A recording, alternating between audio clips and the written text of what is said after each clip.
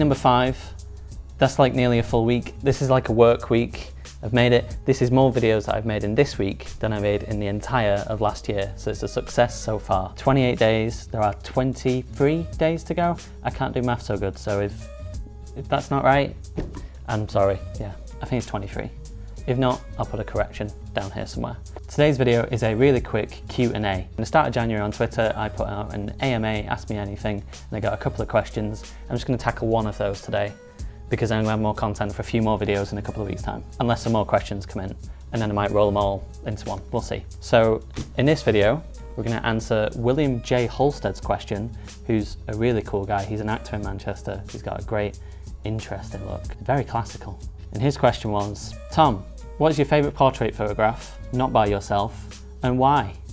And I had to think about this for a while, because I don't really tend to have like a favorite portrait photograph. I tend to have favorite photographers, but Emma, lovely Emma, bought me this book for Christmas. 1001 Photographs to See Before You Die. Now, it's, yeah, a little bit morbid, that title, but it's a really good book. It's kind of opened my eye to some stuff that I wouldn't normally see, because I only tend to look at modern photographers' work, like newer stuff, whereas this dates way back. This goes back to like the early 1800s.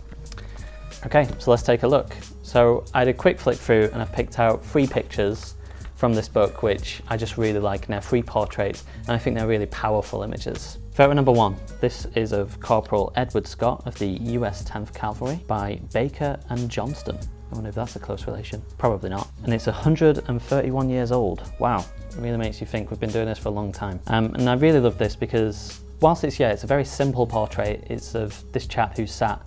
It shows so much, because initially when you look at it, I think you see his face as like the first thing, and then as you come down you realise there's much more of a story to be able to tell.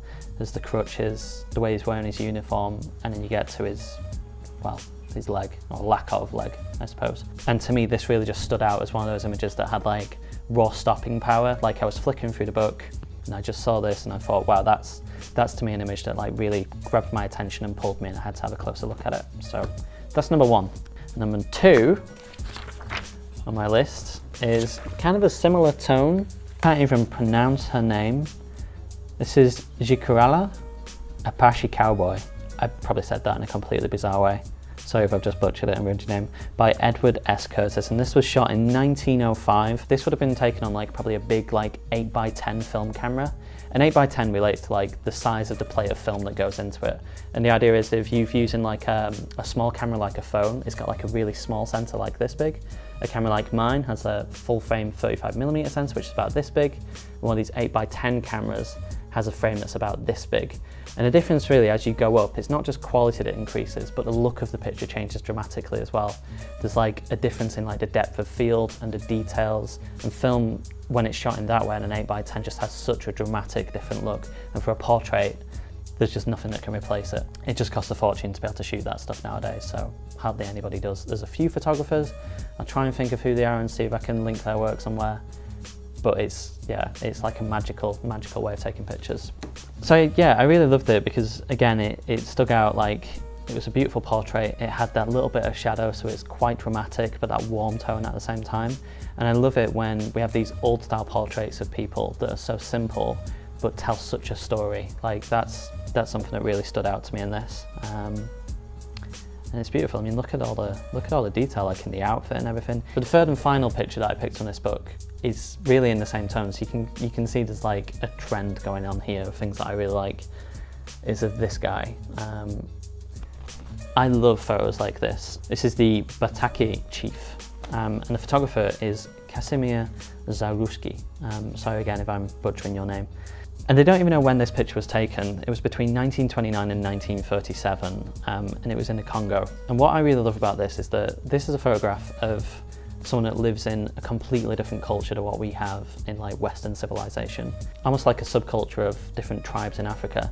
And this is a portrait of a person from that. And what I find so amazing is that one of the photographers that I really loved when I got into photography, when I first started to research different photographers that are out there, people I could get inspiration from.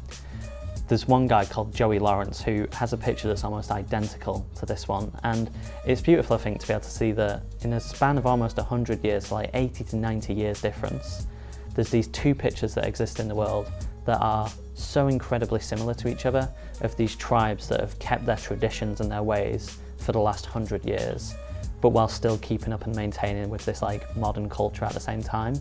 It's kind of a bit weird to be able to get your head around, but it's pretty cool. Thank you, Will, for that awesome question. Hopefully I've answered it. I don't know, I don't have a favourite portrait, but I do have a certain style of images that I really love, and I'm inspired by different photographers that I follow as well. I'll try and link Joey's website down below. I don't know if YouTube will let me do that yet. I only have 14 subscribers, so that's question number 1 answered. If you have any more, ask them below. I'll see if I can get around to them in the next video. I've got a few more ready. If I have any more questions, it'd be great to be able to answer those at the same time. See you tomorrow.